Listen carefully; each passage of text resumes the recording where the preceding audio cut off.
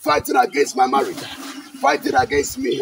In the name of Jesus. In the name of Jesus. In the name of Jesus. Hey, freeze. Who are you going to cast out in the name of Jesus? Do you know the Jesus Christ that you are calling? And do you understand the Bible that you are holding? Yes, I'm Satan. I am a witch and I'm a demon. I understand. Christians pray every day, casting me out, crushing me with tender, and want to kill me. But they don't understand the Bible that they hold. Even when the Master Jesus Christ came, he came to destroy my works, not to kill me. And moreover, when Christ was casting me out, he was not a sinner. You went out sleeping with a woman yesterday, and you are here casting me out. You are living with a woman that you are not married to, and you are casting me out. You are a liar. You do people for their money, and you are casting me out. Let me tell you, Christians, understand the Bible that you are holding. In the book of John 9:31 says, God does not listen to prayer of a sinner. If somebody obeys him, he is the one that he listens to. Therefore, if anybody wants to cast me out, if anybody wants to overcome me, that person must be righteous, not a sinner. If you are a sinner, you are my son. For Bible says in the book of John, chapter number 8, verse number 44 downwards, that whoever even lie is my son.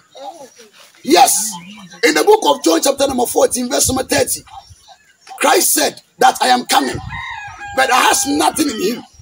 Yes, there was no lies in his heart. Christ was not having bitterness. He was not having unforgiveness in his heart. But they are praying here, casting me out, having me in their hearts, unforgiveness, bitterness, malice, covetousness, and you are casting me out. Listen to me. Who he can overcome me is one who has been like Jesus. The reason why Jesus Christ overcome me is because he has nothing that belongs to me in him. Look at your ladies in the church praying, casting fire, fire, fire, fire. Look at the addressing. We've won, wax, mesh, bleaching, and all this, then they are casting me out. He who can cast me out is he who is like Jesus. If I'm not like him, don't try to cast me out. You pray every day, but I always bring problem to your doorstep. You kill me every day, but I always bring problem to your doorstep. Because you have whatever belongs to me. Young boy watching pornography, casting me out. Young boy masturbating, casting me out. Young lady sleeping with a boyfriend, casting me out. It's impossible. Before you can cast me out, you must be holy. Yes, I know the scriptures. Don't be surprised that I know the scriptures. Remember, in the book of Matthew 4, when I was testing your Messiah Jesus, I used the Bible. Therefore, for you to read the Bible doesn't make you righteous. For you to go to church doesn't make you righteous.